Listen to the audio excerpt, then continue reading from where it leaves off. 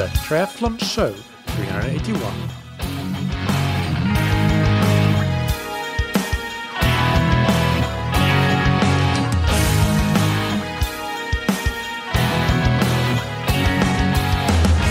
Hey, what's up everybody, and welcome back to another episode of that Triathlon Show, the podcast presented by scientifictriathlon.com.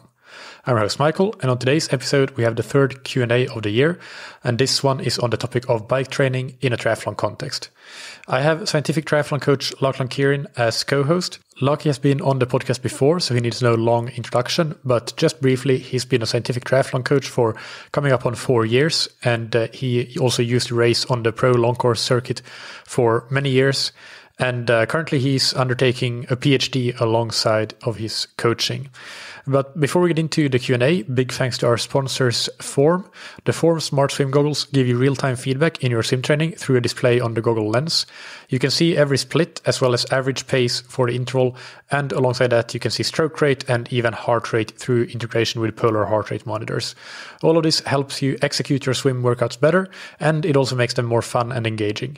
In the Form app you can also get access to in-depth post-swim analysis, and your workouts will seamlessly sync to platforms like Training Peaks, Strava, Today's Plan, and Final Surge.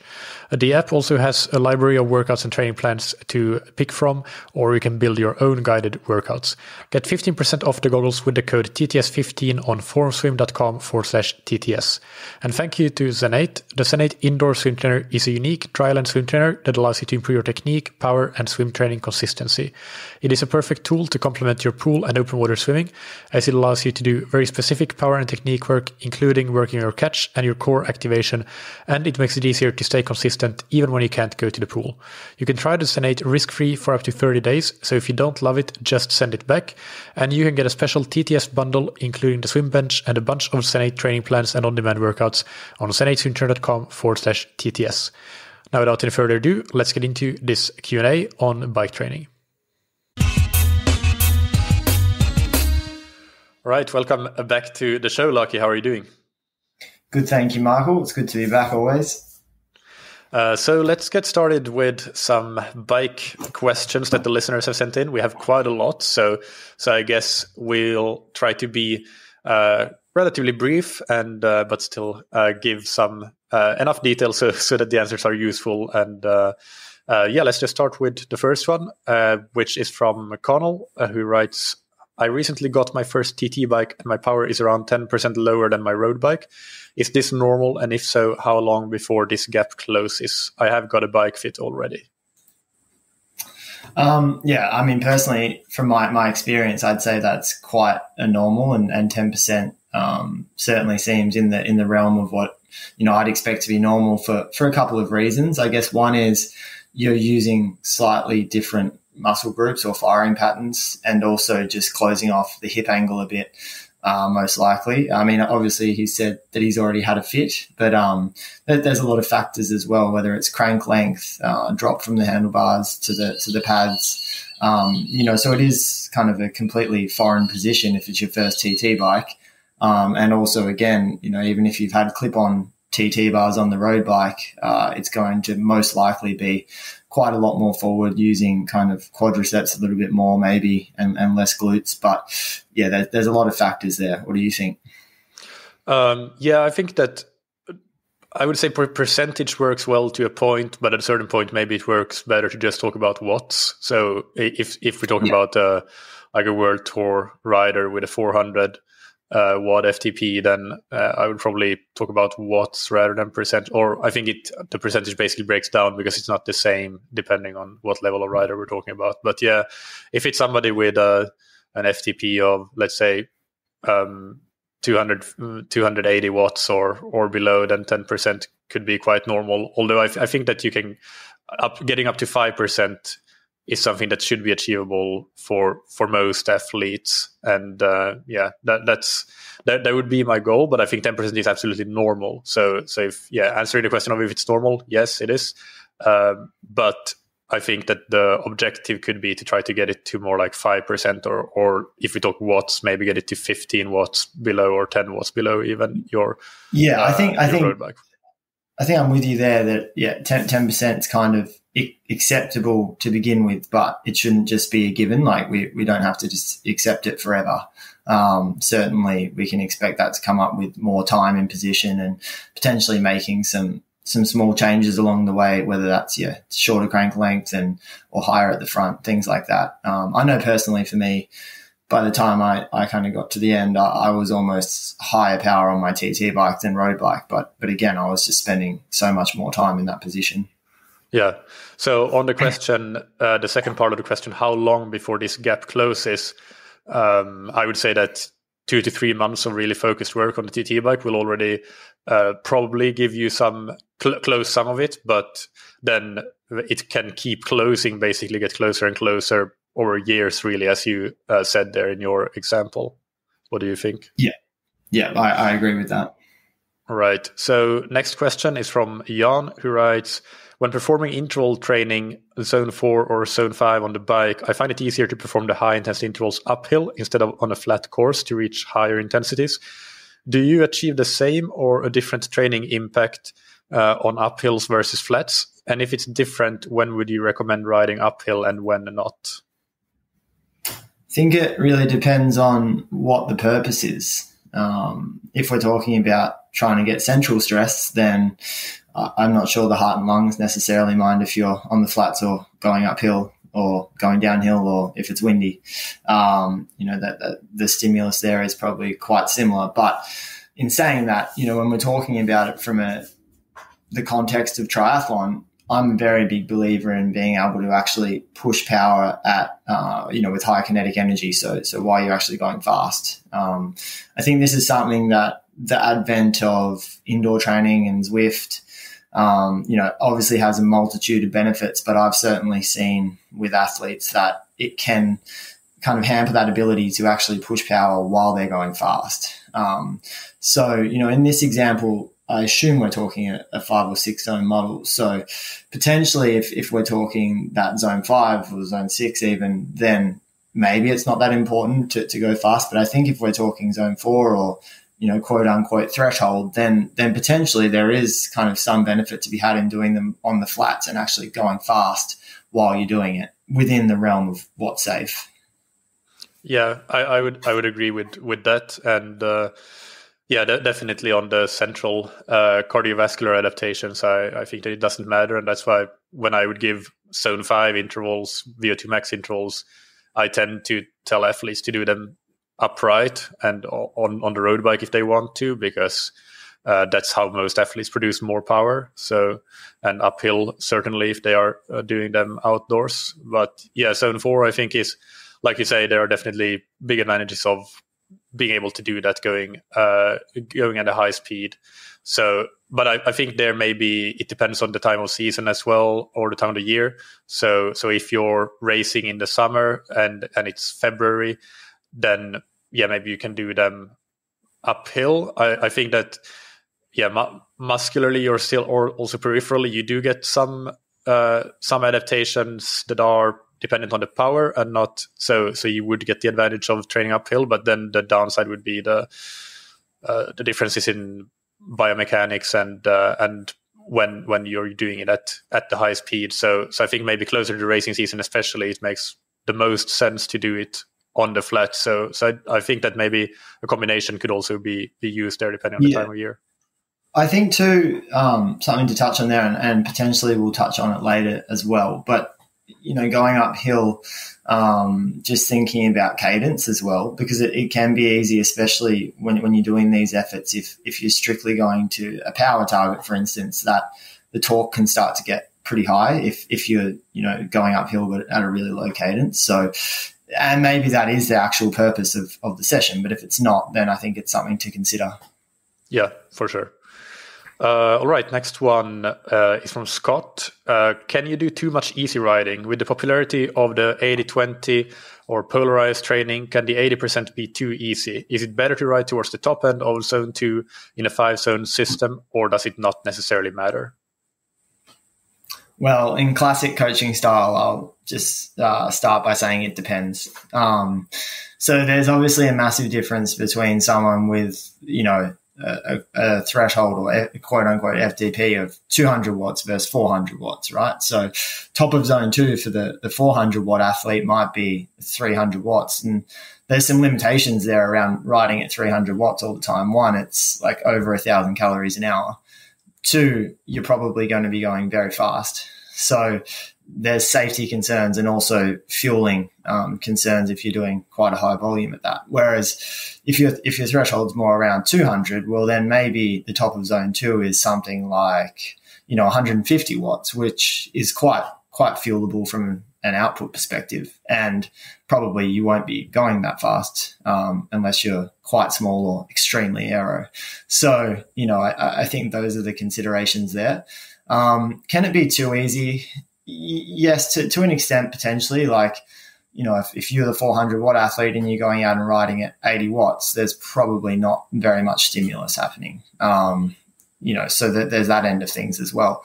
But on the flip side of that, if you're the 200 watt athlete, pretty much every ride, just to be going at a decent speed is likely to be, in that mid to top of zone 2, or, to actually get right down to zone 1 can be quite challenging.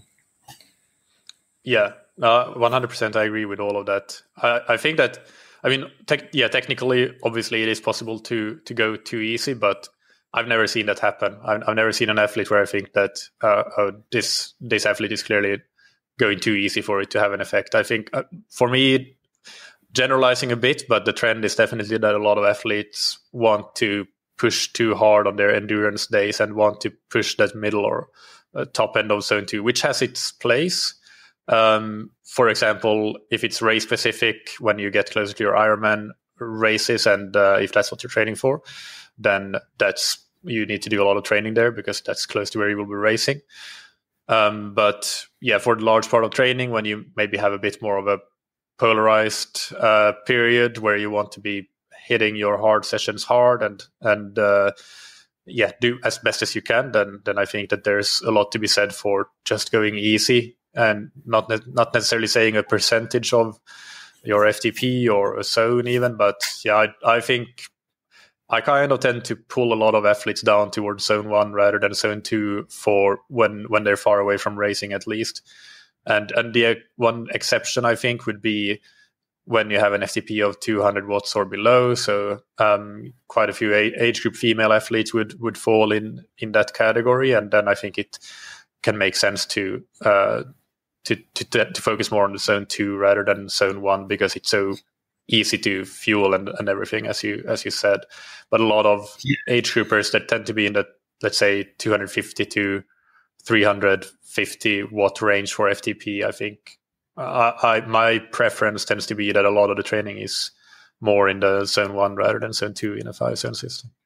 Yeah, and I think when you have a lower output athlete, just in terms of raw power, obviously those zones, when we're using zones, the range has become so much smaller that I think if you get too dogmatic about it, it can be really, really challenging in the real world kind of context to actually nail.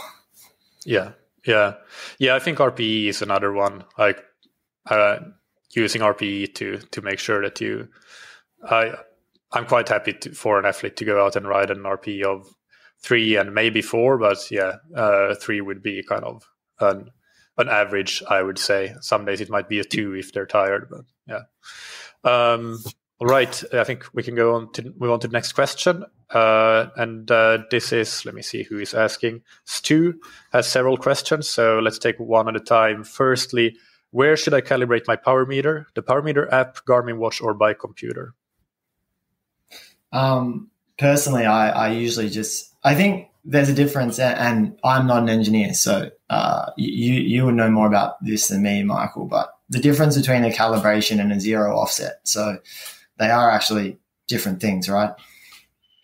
Are they? I actually don't know. I've never understood the difference.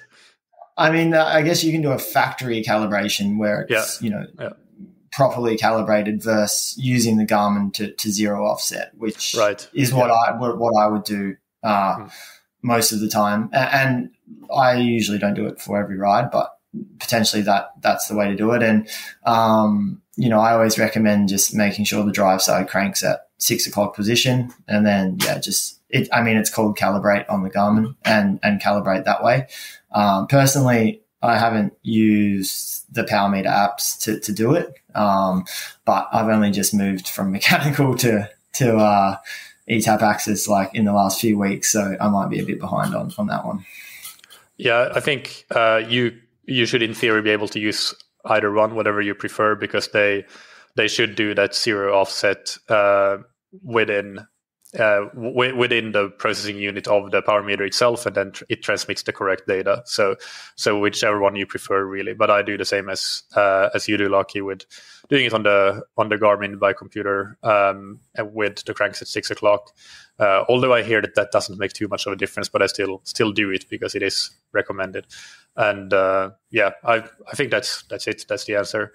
I mean, the only other one there is just with pedal-based power meters. I know early days I had athletes that maybe didn't tighten them to the right torque, and then we had some really weird values, but I'm not sure if that's still an issue. I don't think it's an issue. At least I've been on Faveros for quite a few years, and it's never been an issue with them. But before that, I was with the Garmin Vector 2, and with them, it could certainly be an issue. But yeah, they had lots of other issues as well. Yeah. What was I going to say? I think I had something else on that, but no, I think that's it. Then the next question is long/easy/endurance rides and hilly terrain. It's hilly around where I live. How should I handle these hills on easy/endurance rides? I've heard answers ranging from almost advocating getting off and walking, which would decrease my enjoyment, to going somewhere flatter, which would cut down my riding time, to just doing what you have to do. I'll currently try to go as sustainably as I can on anything of moderate duration, and sometimes just sprint over the short punchy ones. Looking at the selection of recent rides, I still spend more than 95% in zone. I think I'll start it by saying I'm very realistic in the sense that I think for essentially all of us listening to this podcast, we do this sport because we enjoy it. So if getting off and walking up a hill is really going to decrease your enjoyment, I probably wouldn't recommend it. It's also probably going to destroy your cleats. I think there's an element of that kind of terrain that if that's what you've got to work with, then kind of work around it a little bit. I maybe would say that idea of sprinting the short hills, if it is meant to be kind of a low intensity ride, I might flag that one from a coaching perspective. But in terms of just getting up them sustainably, I think that's more than adequate.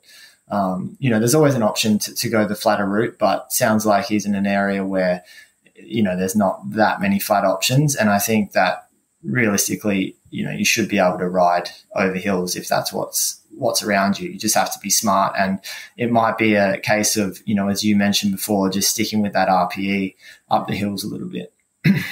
Yeah, no, I 100% agree. First of all, on that enjoyment aspect, that's the most important thing. And I think that in terms of the options that Stu lays out here, just doing what you have to do, that's what I would say is what you should do. And I mean, there's a case to be made for a lot of really strong cyclists come out of hilly terrain, right? So it's not, and they've probably when they've grown up cycling, not being too fussed about, certainly not walking up those hills. So I think that, being dogmatic about just how hard you ride them always on every ride is not really useful or beneficial. I think for when the options that you have is all hilly courses around you, I tend to look more at heart rate and RPE than power, because if the hills are fairly short and you go up them moderately, your heart rate can quite easily stay in, let's say, an endurance zone, even if power is more in a tempo kind of zone. And I think that that's absolutely fine. So I don't know if when Stu is riding that he still spends more than 95% in zone, if that's power or heart rate. If it's power, that's, I would say, is exceptionally high, even for a flat ride. If it's heart rate, then it makes a bit more sense, but then it also shows that, you're doing it 100% right. I think that even if it's I don't know, shooting from the hip 80% in heart rate zone, I would be fine with that. And also as an overall RPE from the session, staying in that kind of 3 to 4 range if it's an easy endurance ride, then unless it's a super long one, then that's also another check mark for you. It's also a really good opportunity to practice some skills, right? So I've seen plenty of kind of more novice athletes who they might have some speed into a hill and then they start going up the hill, don't want to push too hard, lose all their speed, then have to get out of the saddle and almost sprint to kind of even maintain any semblance of speed, where if they had have just stayed on the gas a little bit and, you know, kind of maintained at least a moderate power, they could have held a lot more speed kind of up the climb and even over the climb. And again, it's another opportunity to practice not only getting to the top of a climb, but actually once you're at the top, getting back up to speed before you kind of take that recovery. So there's plenty of opportunity there to practice some things that will be really beneficial in racing as well. Yeah, and I think it's to his credit, that's maybe what he refers to when he says that he sprints over the short punchy ones, just maintaining momentum. And also with the skills aspect, I think that's, if you don't have hills around you, that's a much more problematic situation, because you never get to practice things like descending. So I would actually rather have only hills than only flats. And that's something that I would, in my early days, I would not like to do hilly rides, because then the power would go down when you're going downhill and you would get a lower average power. But actually now every time I'm riding a hilly course, I don't care about that at all. But I see it as a great opportunity to, okay, on the downhills, let's really practice technical skills and practice descending and cornering and those sorts of things. And I think that's a really good opportunity. So definitely also, hilly terrain should not be a reason to, let's say, stay in on Zwift if everything else is set up for you to go out and ride and it's not dangerous with traffic and the weather is okay. So, next one. My question is from Andy, who writes, my question is a simple one. What is the best power zone at which to do low cadence work when using an indoor trainer, or should these be done at varying power zones?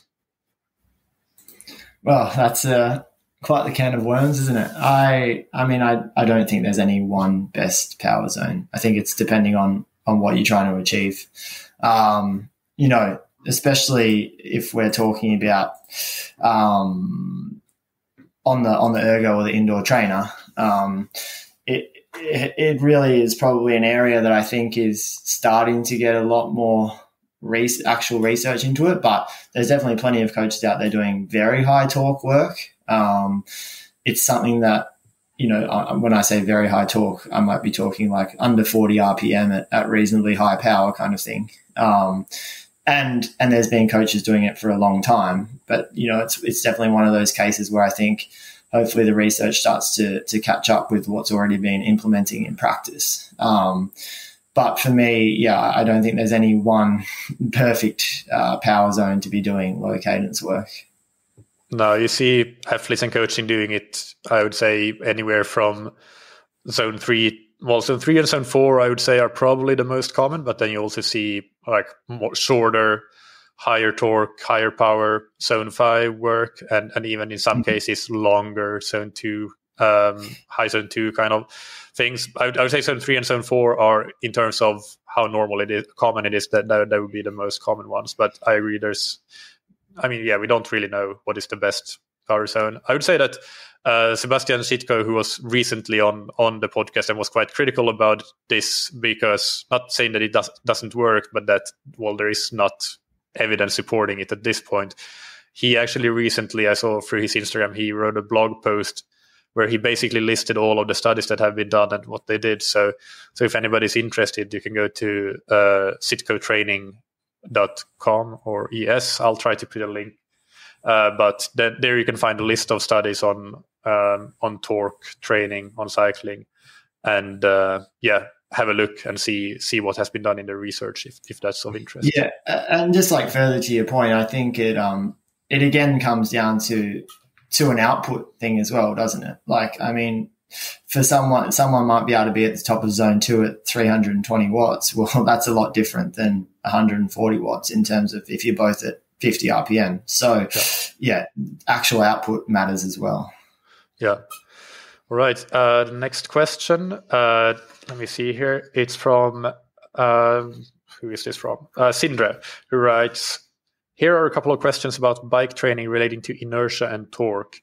One, what is the benefit of low cadence and high torque intervals? If it has a benefit, when and how can it best be used in training? So we're continuing on the same topic a little bit. Yeah, I think we just touched on that a little bit. I actually read Peter Leo's study yesterday, looking across, I think it was pro continental under 23 and world tour riders around torque, and that potentially torque was a differentiator there, as opposed to cadence. But, again, like for me, I'm not sure that I can point to all the studies right now. And if it was me, I'd be saying to go to that blog post that you just mentioned in terms of the actual research for that very high torque, reasonably high power kind of work and low cadence. Yeah, I'll put that in. Make sure to put that in the show notes so people can go and have a look.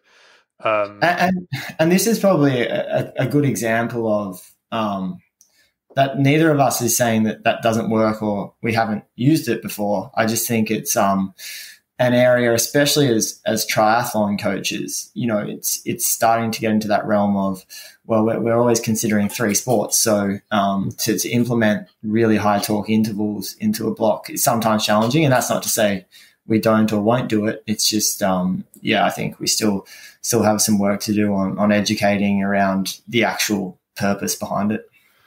Yeah, and also I think that as you get, I guess, more knowledge about topics, the more you realize how much you don't know. So maybe, the potential, the proposed and purported reasons for why torque intervals work have been mentioned many times before on the podcast. But I think that it's since actually we don't really know, then it really doesn't make too much sense to go into the hypothesis. I can think of a practical example, which is not necessarily delving into the physiology, but I know there's a course here in Australia that the ITU or the Draft Legal Juniors do, which has a kind of 60-second hill in it, and they do it, I think, 4 or 5 times. So, and what I see when I've kind of coached a couple of juniors and done some training with them on something similar is they can easily get stuck in too big a gear. And when you're already halfway up the hill, you have no choice. You're out of the saddle. You actually can't change gears. So they need to be able to generate enough torque to get up the hill in that race situation. So in those situations, yes, we've kind of used it. But again, that's not really going to the physiology as much as it is just the specificity of the actual race course itself.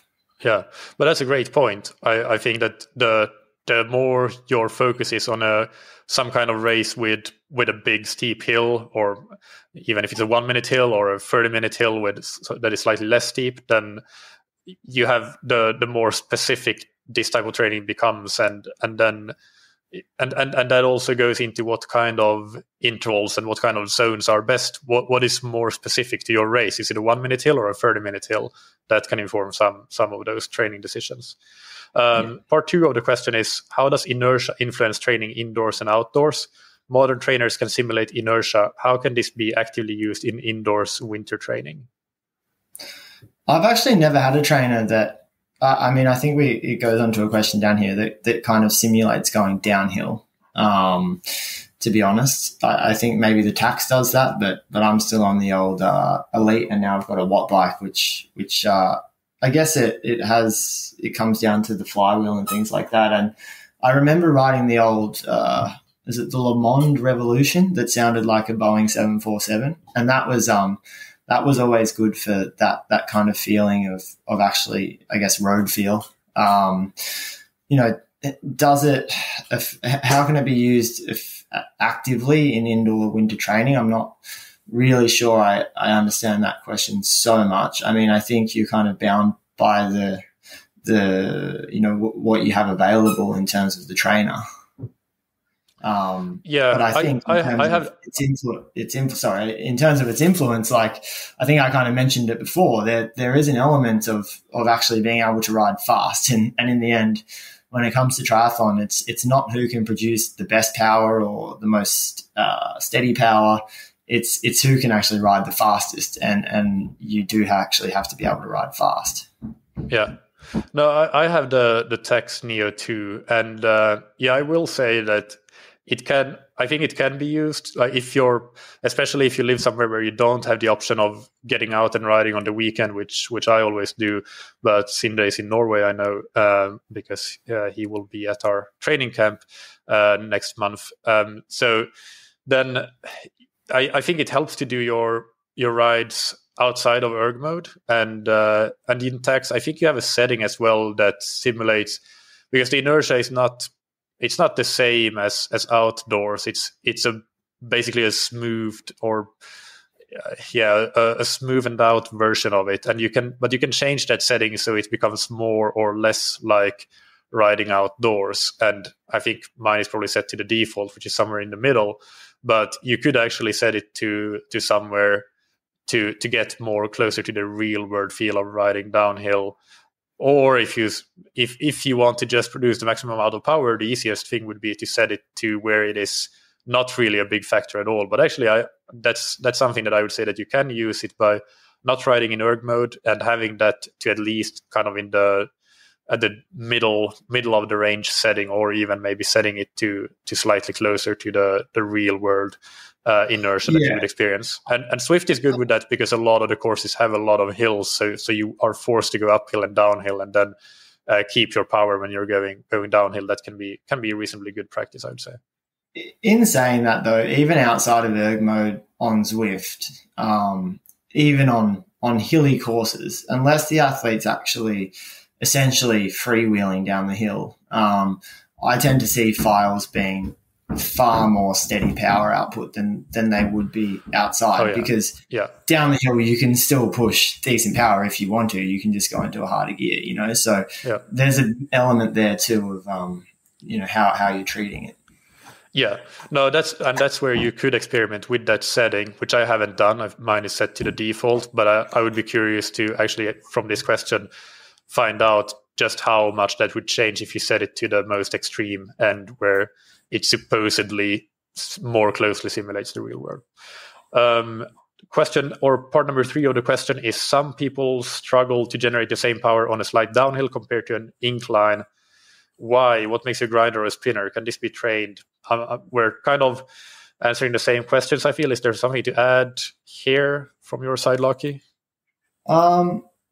Not particularly, apart from if you want to see someone that can hold power at very high speed, the last turn of Ghana to pull Italy through in the team pursuit at the Olympics is one of the greatest things you'll ever see. Right, yeah. Let me see. Do I have something to add on that? I just think that training in a varied way, training outdoors when you can, training on hilly courses, and just practicing generating power on a slight downhill. That's what can. Yeah, I'm absolutely 100% sure that this can be trained. You just have to try to find opportunities to do so, and that's generally mostly outdoors, even with even with the inertia simulation of some modern trainers. For some people have a hard time producing the same power on an indoor trainer compared to outdoors. Why is this individual? Is this related to the questions above? I think it is a bit, but then there's some other factors here as well. So one would be cooling. I think that's massive. So whether that's the actual temperature in the room, but also airflow. So I always recommend getting a very good fan as a start point. And if you're in Australia, probably running some air conditioning as well at the moment because it's very hot. So that would be the start point for me. Number 2 is I think, I've certainly noticed on my indoor trainer, not now with the Watt bike, but my old one, if I ran the front wheel chuck, actually my, effective saddle angle was like 1 or 2 degrees tilted up. So actually it had me basically riding up a small hill all the time. And so my hip flexors would get really tight. But if I didn't have it in, then I was riding downhill all the time. So it was kind of a catch, like which one did you want to choose? So that could potentially have a little bit of an effect as well. And then third is what I think I just mentioned about even Zwift outside of erg mode, is what you end up seeing a lot from my end is these really, really steady power outputs. So even Zwift racing, you tend to see like not a huge discrepancy between, say, normalized and average power, not a huge variability index or anything like that. And so when you start doing long sessions, I think you just have this very, very constant muscle firing pattern, very constant output and torque, and it's just quite draining. Yeah, no, those are all really, really good points. I don't have any other reasons for it. Yeah, but I think it is the case that, and that this is something that we do know from the scientific literature as well, that on average people produce higher powers outdoors than indoors. But there are exceptions. Some people are actually the opposite. So, is there anything else? I think just some people just even have simple things like struggling with their trainer not being maybe that good, maybe an older trainer and so on. So that can make things more difficult than a newer, higher quality trainer. I think if you are going to spend a lot of time on the turbo, then there is something to be said for getting a pretty good one. I would say it does make things a whole lot more fun and also effective. But yeah, other than that, I think you covered all the points, all the points there. Yeah, next question. It's from John, and John writes, what do you think of rollers as a training tool to substitute for or alternate with a turbo trainer? They are supposed to be good for improving handling skills. One nice advantage is the ability to pop on any bike. The cost seems quite reasonable. Is it worth taking the plunge, and how much best use rollers in training, i.e. for which workouts? Any pitfalls to avoid? Yeah, look, I mean, from a coaching perspective, I don't mind rollers. I know there's a new roller out from, is it Wahoo, that I think your front wheel's actually, in. So, it's essentially not really working on those skills so much, but maybe it does allow for a little bit of lateral movement. I guess for me, it depends which rollers that you're getting. Like, are they providing resistance, number one, or, enough resistance to do proper intervals? Like, if you watch a few of Lionel's videos, I'm sure he's got the rollers that give plenty of resistance. So that from that aspect, I think, yep, they are good. And also from a quote unquote skills perspective, I quite like it. But again, from a skills perspective, I do think if you're actually spending quite some time outside, potentially it's not as necessary. So again, it's probably person to person. Yeah, no, I think that with a good set of rollers, you could easily do it. Could substitute for a turbo trainer, but I agree with that. Like the bulk of your bike handling skills will come from outdoor riding. I would say for me, just personally, I'm thinking about, well, would I get a set of rollers? I think that my answer is no, because it's still riding indoors in one place. So I still want to have some kind of other entertainment, like watching some old WTCS races or things like that. And then I don't want to be risking falling off my bike when I'm focused on watching a race while I'm riding stationary indoors. So yeah, I would rather have the stability of the trainer when I'm indoors, and then go out and work on my skills. But I think that obviously in different climates there might be an element of you don't have that opportunity to go outdoors so much. So yeah, I can see that. I have never ridden rollers, so I actually can't really speak for how much does it actually improve your skills. So, but if you get a set that can have enough resistance, then I don't think that it would be any. You're not giving up anything compared to the trainer. And yeah. The next part is, do you recommend tires wider than 25 millimeters, especially on the rear, or are there diminishing returns to doing so? I think it would be wise to check with the wheel manufacturer that you're using. I know there's some wheels coming out now that are kind of designed around, say, a 28 mil tire. So that's what they're optimized for from an aerodynamic perspective. So again, it's one of those very much it depends situations. I'm rolling on 28 mil tires now on my road bike, and I can certainly attest to the fact that it feels quite nice. Yeah. I think actually our common friend Bernardo, who is doing from Aero Edge, who's doing a lot of aerodynamic testing. That's one thing that I know is on his list of things to test a bit more systematically. So maybe we can have some news from him in the near future. Yes, I think it comes down to what you're trying to achieve, right? Like, is it an aero thing, or is it a comfort thing, or I just assumed because he still wants to ride 25 in the front, so then it might be getting the aero advantage in the front, but getting the comfort and rolling resistance in the rear. I mean, I think in theory it makes a lot of sense to do something like that, 25 millimeters in the front and 28 millimeters in the rear. But if it's just a comfort thing, then you can definitely go wider than 25, as you say. If you want to focus on aero as well, then you would maybe have to test ideally to know. But I do think you do see quite a few pros that presumably have been testing that are now doing things like 25 millimeters in the front and 28 in the rear. So I think there is some anecdotal evidence for that might be a good way to go about things, I would say. Yeah, and you also might be just limited by what your bike can actually fit. Yeah. So like an old Cervelo P3, you're not getting 28 mil tires on the back, for instance. Yeah. What about a disc or a near disc on the rear wheel, provided the front wheel is not too deep? Is this a real option for most age groupers now, and when should one avoid it?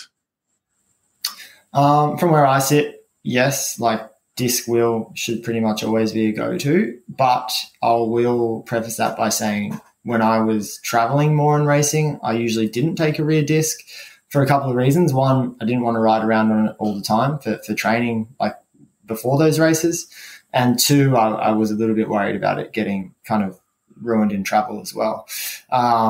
So that was my reasons then. But I think in terms of purely racing, then I'd always be reaching for the disc wheel now. Yeah. I 100% agree. And I don't think that there are, a lot of people have worries about handling and wind. I've never coached somebody for whom that has actually been an issue. So I never seen that happen.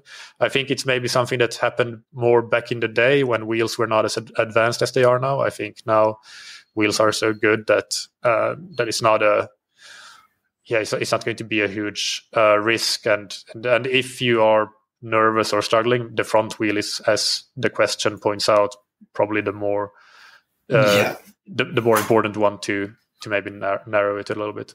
So I would say for performance. Bring it. Sorry.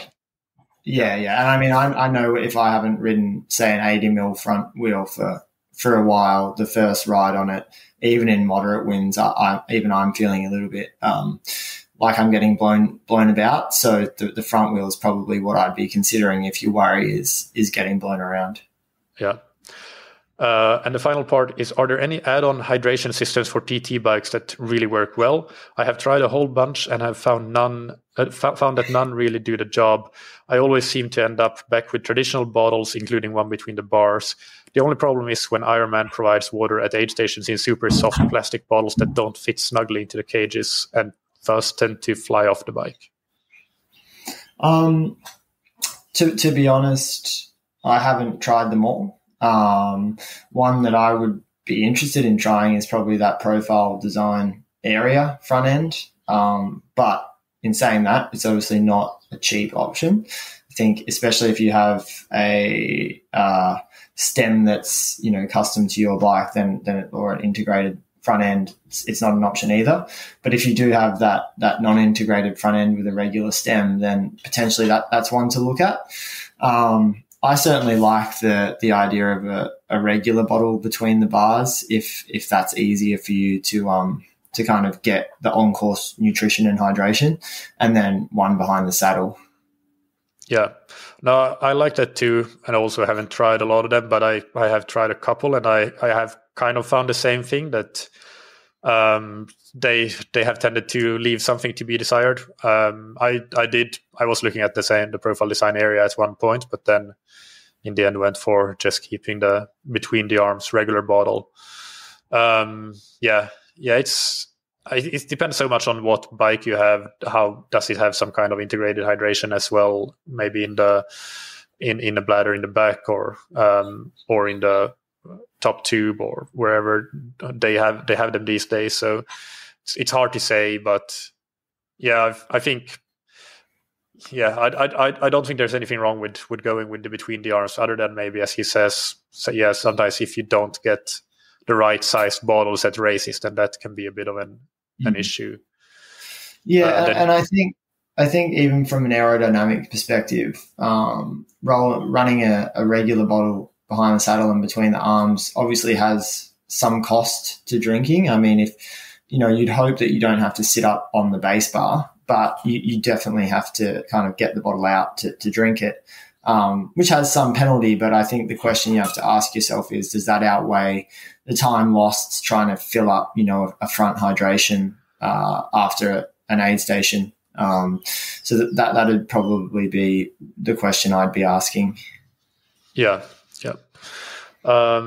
Next question is from Graham, who writes, I'm planning to race a hilly course, 7.3 distance race at roughly 80% of FTP. How much over should I be on the ups and under on the downs? Not sure if metrics are relevant to the question, but I'm 68 kgs and my FTP is 210 watts. I would say the metrics are extremely relevant to the question, actually. Because if we're talking 80% of 210, forgive me on my maths, but I think that's just under 170. 178, I think. Yeah. No, you're right. Sorry, 168. Yeah. So, which realistically is not super high output at 68 kilos. And on a hilly course, if it's proper hills, to get up hills at kind of 168 watts and 68 kilos, you're going to be likely moving fairly slowly. So there's going to be an element there of you just have to get up the hills. And I'd say that means, you're probably going to have to push up towards that 200 watts, depending on what the course looks like. What I'd be saying is really trying to avoid time above 200 where you can, as is kind of possible with the course, because that's when you're really starting to chew up some carbohydrate and also, there's some other factors there as well. Yeah. No, I agree with that. I don't have anything to add, but yeah, you will be, you should be, and you will be at a variable power and close to threshold on the ups. Maybe there are some, depending on the steepness of the hills, you might have to go above threshold for some of them. So, I don't think there's not a number. But I agree with what you said. In general, if you can avoid going above threshold, then do that. But you should expect to be there and thereabouts, or close to it anyway. And that might be a situation too where, on those hills, you're also being quite cognizant of cadence and trying to use your gears as best as possible. So, again, if you're having to go up to 200, well, preferably you could do that at, a slightly higher cadence as opposed to, 40 RPM or something. Yeah. I think this is a great example of where a lot of training, that traditional triathlon training is, okay, we get to the last 6 weeks of the race and we do intervals, let's say 20-minute intervals at 80% of FTP. That is a good sort of average race power for a 7.3. But in this case, I would argue and I would recommend that what Graham should do is try to simulate the race course in his where he lives, if he can. Go out and just ride on hilly courses like that, and just find what he can do and what he can't do. Maybe with a brick run after, to see how he fares on a run after, and then with fueling as well, because then you can start to figure out, okay, this time I limited myself to 200 watts on the uphills and I was fine, but when I went to 210, 220 on some of the hills, then I really kind of blew up on the run. So yeah, try to not be too specific necessarily about the exact power, but just going out and riding a course almost more to feel. I think that could be really helpful here in training. Yeah. The next one is from Everett, who writes, I'm signed up to do an Olympic triathlon with lots of rolling hills. Should I tweak my training to prepare in any way, such as low cadence training, or is it something just to think about when doing race-specific training closer to race day? That's part one of the questions. We can start with that one. Yeah, I think you probably just covered it really well, to be honest. I mean, I think that there's an element there of specificity, right? So it's, typical of a lot of those, I guess, plans where, you're coming into an Olympic try, it's like, as you said, you 2 by 20 minutes at like sweet spot or whatever you want to call it. But if it's a course with rolling hills, you're probably missing a lot of specificity there, of that variability. And as I mentioned before, the actual skill of riding hills while maintaining speed, which is in itself going to net you a faster time. So I think actually getting out and doing race specific training on the hills is important. Yeah. And especially with rolling hills, I don't think that in answer to the question about low cadence training, I don't think it's something that I would focus on for that reason anyway. If it's rolling hills, that might be something more if there are examples like the 1 minute really steep hill or something like more of a mountainous course, but not for rolling hills. Part two of his question is there a general consensus on what the most cost-effective bike investments are? I think if we're talking in the realm of triathlon, I'd be saying, starting with a good, ideally sleeved tri-suit that's kind of well-fitting with as little wrinkles as possible, and probably an aero helmet as well.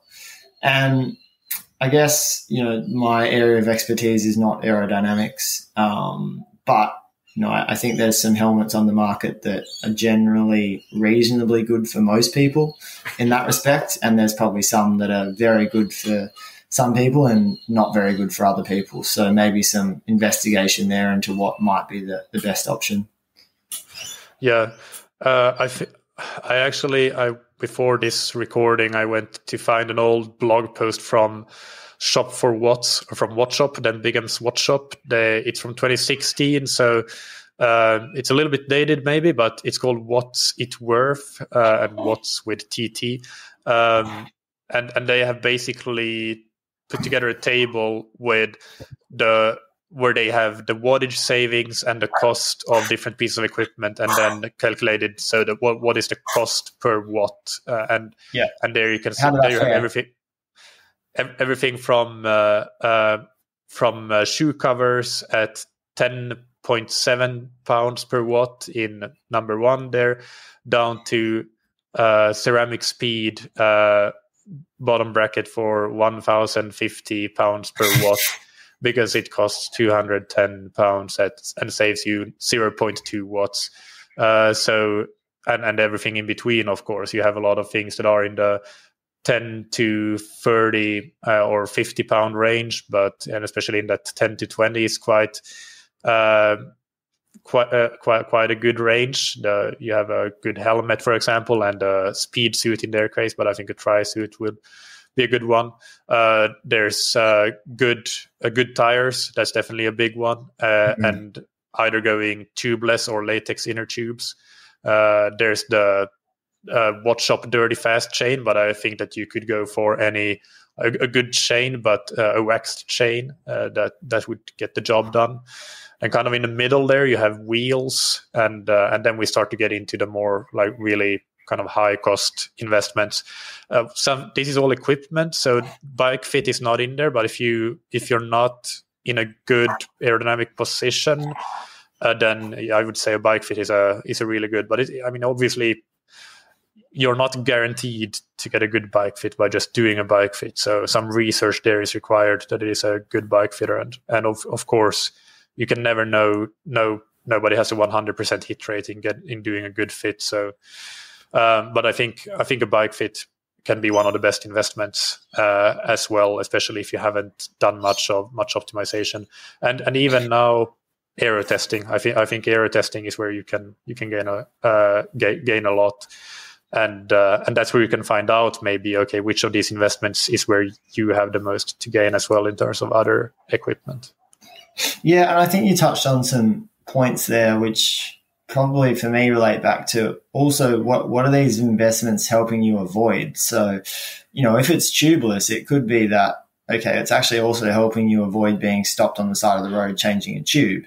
So maybe you lose some PSI, but it seals up and you're able to continue on your race. So you actually might have just saved yourself 5 or 10 minutes that you could have wasted on the side of the road changing a tire. So there's some aspects of it like that as well. And same with the bike fit, you can have the most aerodynamic position in the world, but if you're doing an Olympic distance try and you can only hold it for 10K and you spend the next 30K sitting up on the base bar, well, it's not doing you very good. Yeah.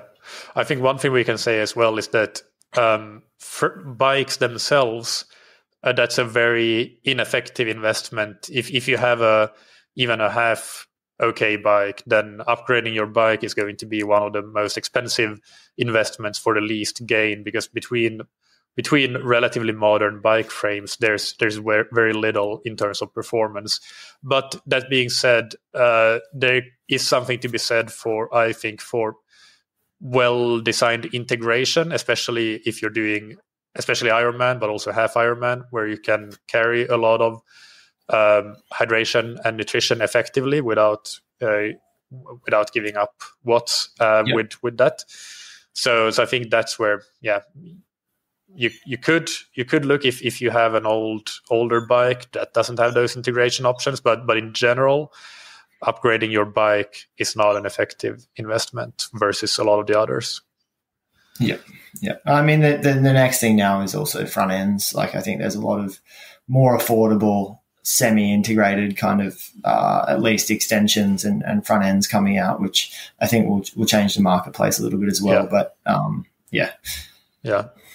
But But I would say, like, if somebody hasn't done a lot of optimization, maybe even just bought their first TT bike, for me, the number one investment is getting a bike fit. That would be the number one.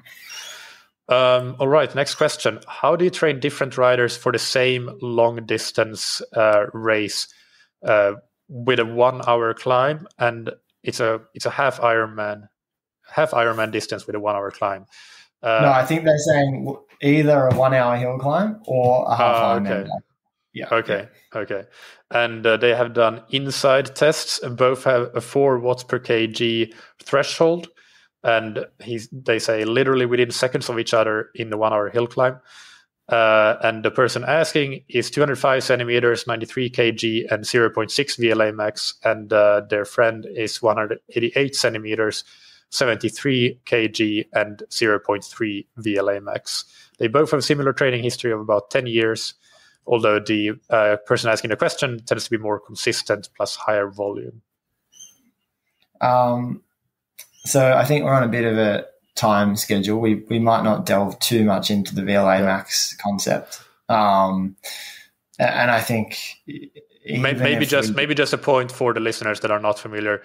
It kind of implies that the one with the higher VLA max is more glycolytic. Let's say, so a bit more, let's say, using their fast twitch fibers a bit more anaerobic, if you want to call it that. Yeah, and so when I consider this in the context of a half Ironman bike leg, for instance, so the one that's 20 kilos heavier, I mean, at AT, or, I think an inside, that's MLSS, or maximum lactate steady state, if they're at 4 watts a kilo and you're carrying extra 20 kilos, that's 80 watts, which is significant, right? So if you're both doing a half Ironman bike leg and one's doing 80 watts higher, potentially for a slower speed, because you'd assume if they're also nearly 20 centimeters taller that they're not going to be as aerodynamic, then their output is just much higher. So from a pure fueling perspective, it becomes tougher.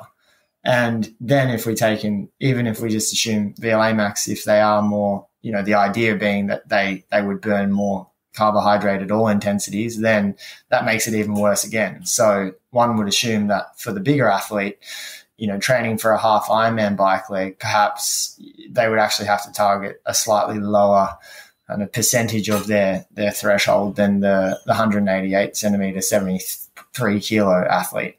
When we're talking about a 1 hour hill climb, then watts per kilo becomes much more of a significant factor. So, it's not surprising that they're within seconds of each other in a 1 hour hill climb. I guess the question is, how do you train differently for the different events? Well, I think for the larger athlete, as I mentioned, some longer intervals at race pace, but really focusing on dialing in nutrition and seeing, what is you can actually kind of take on and realistically what you could actually absorb, and probably having to be a bit more conservative with how you approach a half Ironman bike leg. Whereas perhaps the smaller athlete could be a little bit more aggressive in that respect. Yeah, exactly.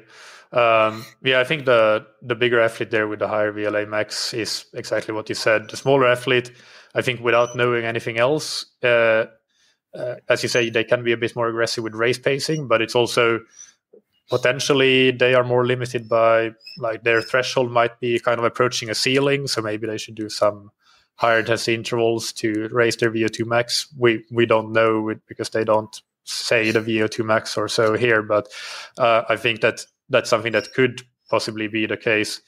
Whereas for the higher VLA max athlete, then that's probably not something that I that would be needed, because they are more, their needs are more on the very much aerobic side to just become more able to be really aerobic for a long time. But I agree with all of that. I don't have much else so to add. I guess my point would be that for the bigger athlete, given they have a similar watts per kilo, one would assume the smaller athlete would likely have a better watts per CDA or aero essentially.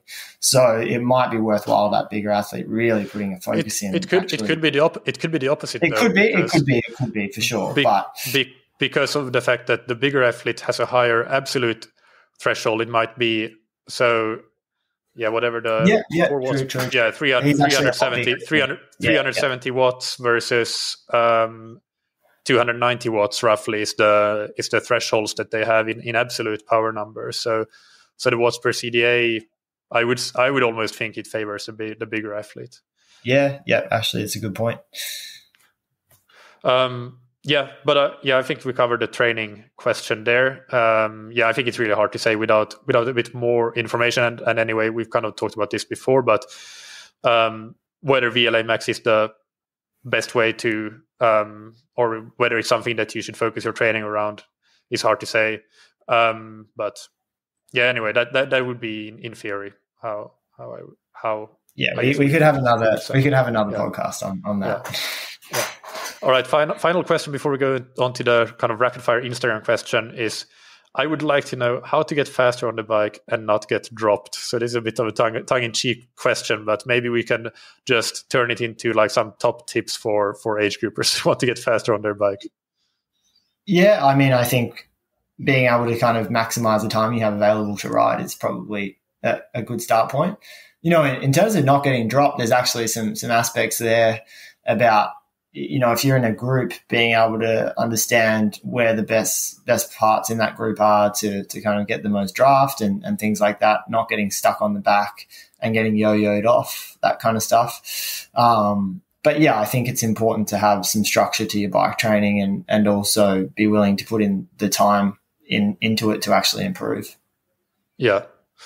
I think like the very idealistic answer I would give is just kind of like, I don't know if you follow Colin Moore's weekend AMAs, but I tend to follow them, and he often comes back with an answer that is basically ride more and eat snacks, and I think that's a pretty good one.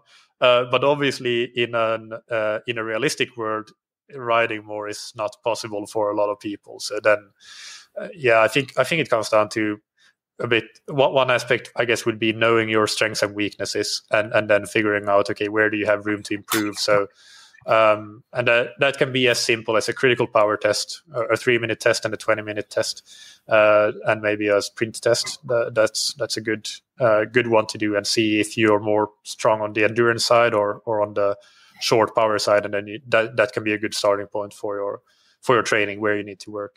So I would add that probably as a point, knowing your strengths and weaknesses. Yep. All right, so let's do the questions from Instagram, and we can do them a bit more rapid fire. And what is the best way to improve descending is the first one.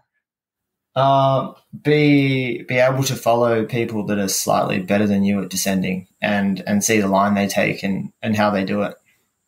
That's my opinion. Yeah, absolutely, I agree. For age groupers, is it as simple as more hours in the saddle? I think we just touched on that. In its simplest terms, probably, but there's obviously more aspects to that equation that are very individual. Yeah. I think it's not as simple, because most age groupers don't have the time. If you do have the time, then yes, that's very helpful. But for most, it's not that simple. Training on road bike and racing on TT bike? ? I think if you spent enough time on your TT bike, then yes. Like, for instance, I could pretty much do 99% of my riding on a road bike and jump still on the TT bike, at least now. But I'm sure that will wane off over the years. If you're someone that hasn't really spent much time on a TT bike, I'd be training on your TT bike. Yeah, I agree. Tips on maintaining bike power outside and not overdoing it.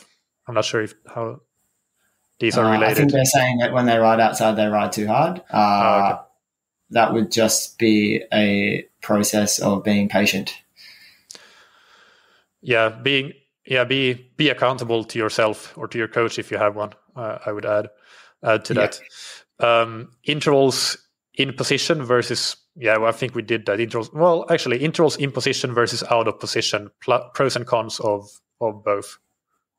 Yeah, again, it comes down to what you're trying to achieve. So I think we touched on, if we're really just trying to get some central adaptations, then potentially it's less important. But, if we're talking about specificity of a flat race where you're going to be in time trial position for a long period of time at reasonably high output, then, you want to be spending time in that position during training, doing that similar kind of output. Yeah. I'll add one more pro for the out of position, which is kind of at least farther away from racing. Personally, I just like to go out on the road bike and ride up a hill. It's just very freeing, a liberating feeling, and it's fun. And things that are fun tend to be quite good for you. It comes back to the last question of, is it about more hours in the saddle? So if that's more enjoyable and it gets you out riding, then absolutely. Yeah. Do aero bike socks make a big difference versus regular cycling socks or no socks? I'd say the answer to that is they do definitely make a difference. Otherwise, the professional cyclists wouldn't wear them. But I would refer people to the chart that you already spoke about earlier. Yeah, do they have? Yeah, they have shoe covers there. They don't have socks actually. I tested calf guards on the velodrome, and that was versus barefoot and calf guards versus just barefoot.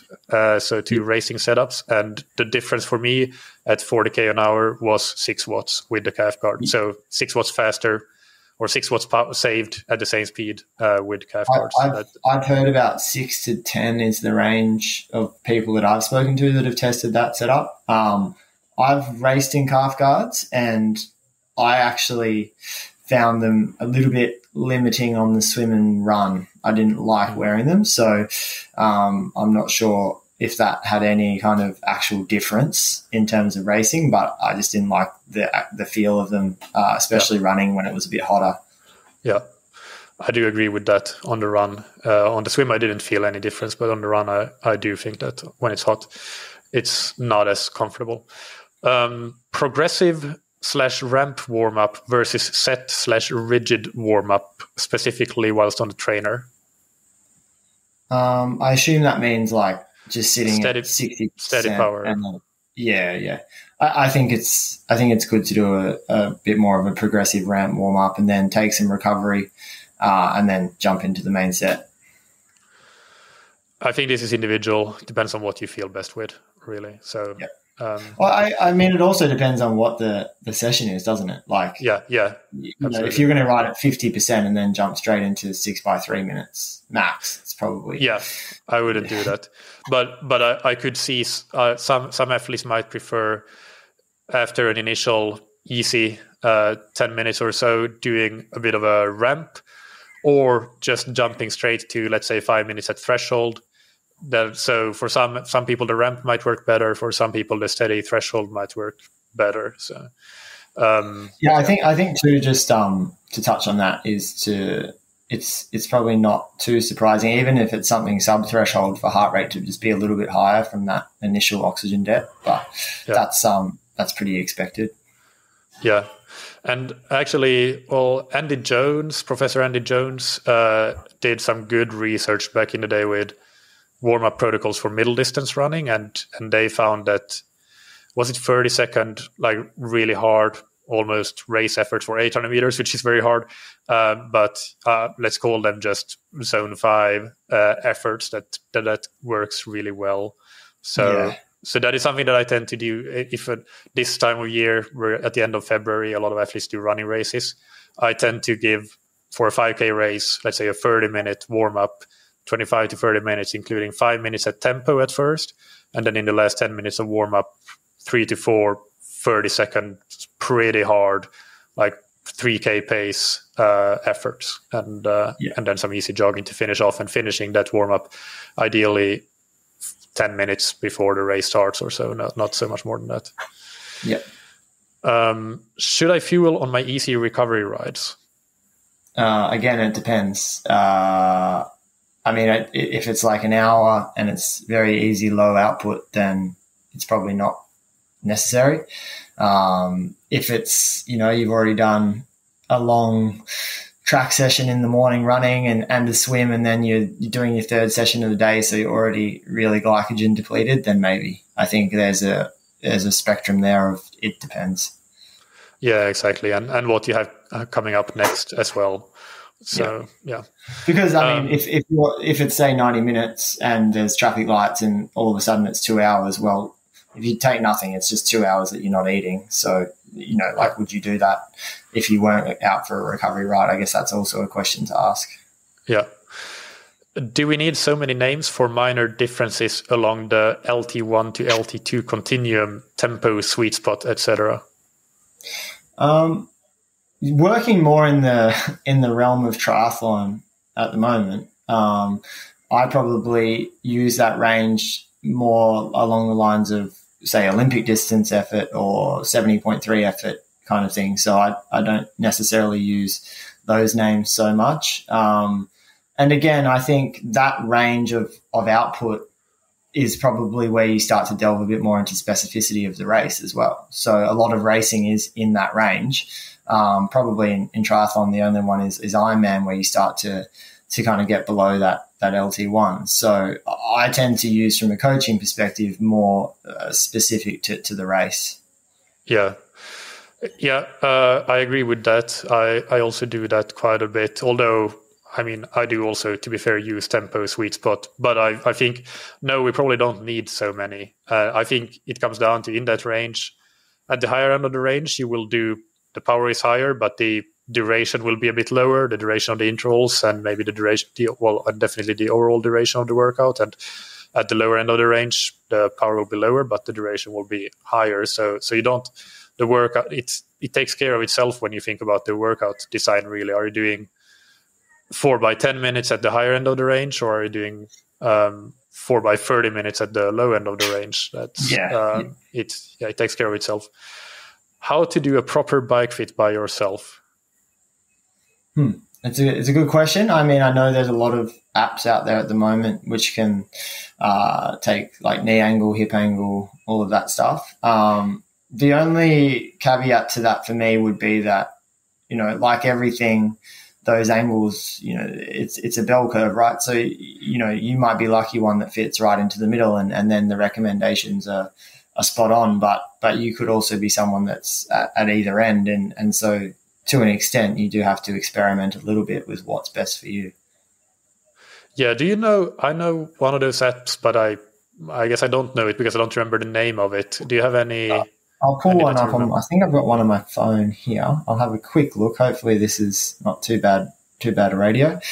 While you look that up, I can say that one other resource that I would probably recommend, not that I have actually read it myself, but Phil Burt, who is a very well-respected bike fitter, and I've interviewed a couple of times on the podcast. He has a book that is basically about how to do a bike fit yourself, I would say. So I'll try to find it and put the link to that in the show notes as well. One of my athletes did read it, and she was tinkering a lot with her bike fit, and because she had some issues with it. So I think, if you want to do a bike fit yourself, then that's probably a resource that could be worth looking into alongside maybe using one of these apps, and the output that the app might give as a starting point, and then maybe the knowledge that you might gain from a book like Phil Burt's could help you further optimize it.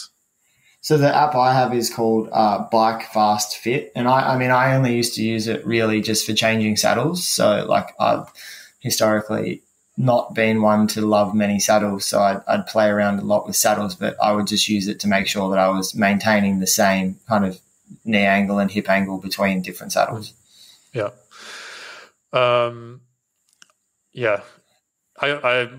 would say that if you want to go down the route of doing a bike fit by yourself, then expect to put in a lot of time and tinkering, unless you are somebody who is what Phil Burt would call a macro absorber that can do just about anything. But it's a trade-off. You're maybe saving some money, but you're investing a lot of time instead in tinkering. But again, it's not to say that you will go and get a bike fit and you will be perfect from the start. So it certainly can be a good thing to learn to do these things and adjust things when, as you say, for example, you do a change of equipment, and that could be an investment worth making in your knowledge.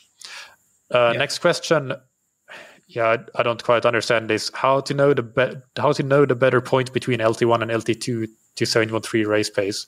I guess where 7.3 race pace should be, maybe? Is that what they mean? Yeah, that's how I read it. I think I've said it a few times today, but it really depends. Like output is one thing. Race dynamics becomes really important, right? So, I mean, I can tell you from experience in, say, the professional male race, like you're within that range back and forth a lot during the race. Sometimes you ride close to LT2 for long periods, or then you might be in the group down at even LT1 or below. So there can be a huge range. But again, if you're a lower output athlete, that range is likely to be quite small. So finding an exact point between there might be quite challenging, because actually the course dictates that that whole range is basically your race pace. So it really depends. I would echo that, and also the points that we made earlier about the course being important. So trying to simulate the race course, and then if it's, let's say it is a very flat course and you don't care about race dynamics, you're just trying to do your best time trial, and you can do it because it's a completely flat course, then still simulating the race in training a bit. So doing something like I've said all the way up to 6 by 20 minutes with 5-minute recoveries at, let's say, race pace, and if an athlete can do that in a pretty heavy training week, then even if their race time is going to be more like 2.5, even up to 3 hours, I think that what you can do in a workout like that is quite indicative of what you probably can do on race day. Yeah, the only thing I'd add to that is that, during that workout, you're kind of doing race fueling and hydration and things. So, otherwise it probably won't feel so easy. Yeah. But then there are also other considerations, even like, are you doing that workout on the trainer or outdoors, of course, as we have talked about, but also weather. Are you doing it in a cooler climate and then you're going to race in a hot race? That will have an impact for sure. Final question, LT1 170 watts, LT2 220 watts, FTP 240 watts, 60 kg triathlete. What to focus on for 703 races? It's an interesting question. I mean, I guess they're kind of asking, should they work on pushing their LT2 up or their LT1 up? Is that how I'm reading it? I read it like that. Yeah. Can we see any strengths and weaknesses with there? I mean, I think we could argue on semantics about FTP versus LT2 being 20 watts apart. Because again, we just don't know. We don't know how FTP has been measured, nor do we know how LT2 has been measured or LT1. So that in itself throws a bit of a spanner in the works. Look, I'd be saying that, those outputs are already reasonably good for a 60 kilo triathlete, like a threshold around 4 watts a kilo. But again, we don't have previous 70.3. So if something here had been that they can't even hold 170 watts for a 70.3, well, then maybe we need to work on that kind of, ability to hold, constant power for a long period of time. So I think there's too many unanswered questions to really dial in there. Yeah, I think so. The thing that everybody needs to focus on when doing a race is race specificity at some point. And we have discussed that in the many ways that you do that, but race simulations and so on, nutrition. Yeah, I think that's how you can dial in what you can do. But then in terms of optimizing this athlete's ability to perform better in future races, knowing how long, what they have done in past 703s, if they have done them, or what they will do in this first one, if it's the first, that will help. Also, I would like to see a critical power test there, like a 3-minute test and a 20-minute test. See the discrepancy between the 3-minute and 20-minute power, that sort of thing. Yeah.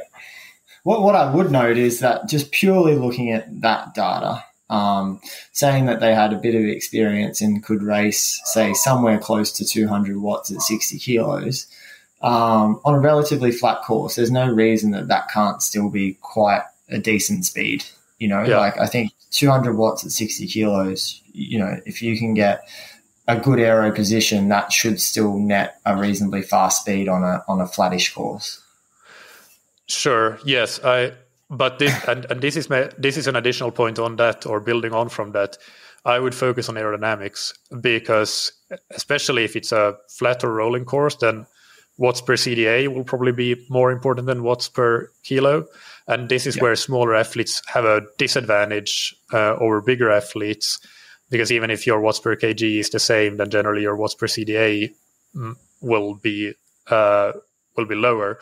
So that's something to really focus on. Then I would say to really maximize or minimize your CDA, and focusing on aerodynamics, making sure that you can hold race position when drinking, when hydrating, and all of those things.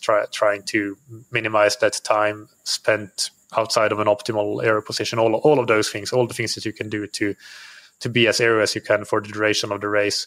I think that could make a big difference for any athlete, but especially for a smaller athlete who is at a bit of a disadvantage. Yeah. All right. That's all the questions that we had. That was great. Thank you, Lachie. No, thank you. Hope to do it again another time. Sounds good.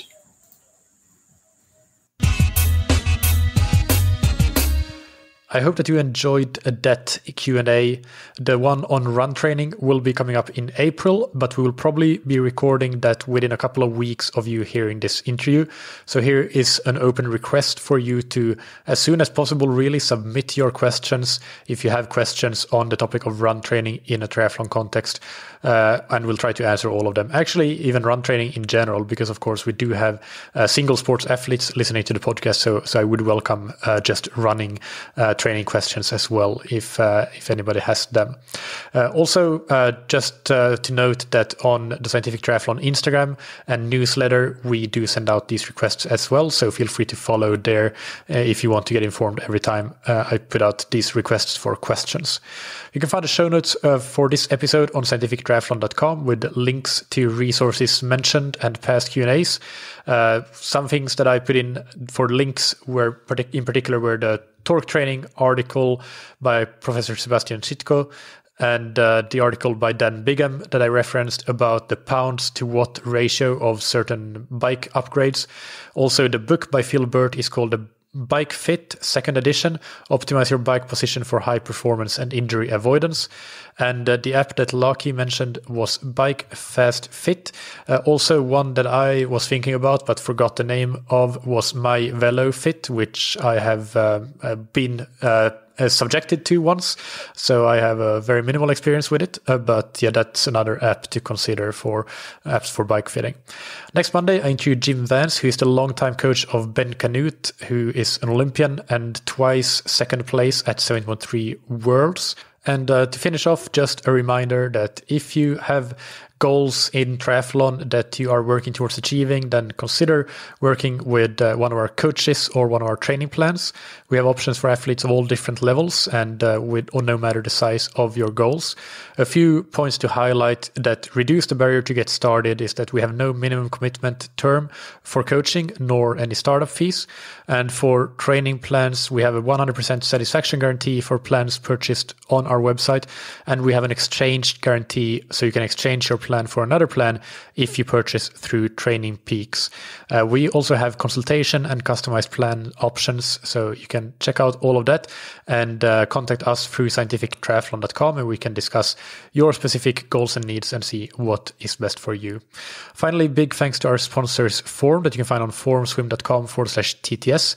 Improve your swim training with real-time metrics like pace, stroke rate, and heart rate, and advanced post-swim analysis. Use the code TTS15 to get 15% off the Form Smart Swim goggles. And thank you to ZEN8. Use the ZEN8 Swim Trainer to improve your technique, power, stamina, and swim training consistency. You can try the ZEN8 risk-free for up to 30 days and get a special TTS bundle that includes the ZEN8 Swim Trainer and a number of ZEN8 training plans and on-demand workouts on zen8swimtrainer.com/TTS. Thank you, as always, for listening. Keep training smart and keep loving triathlon.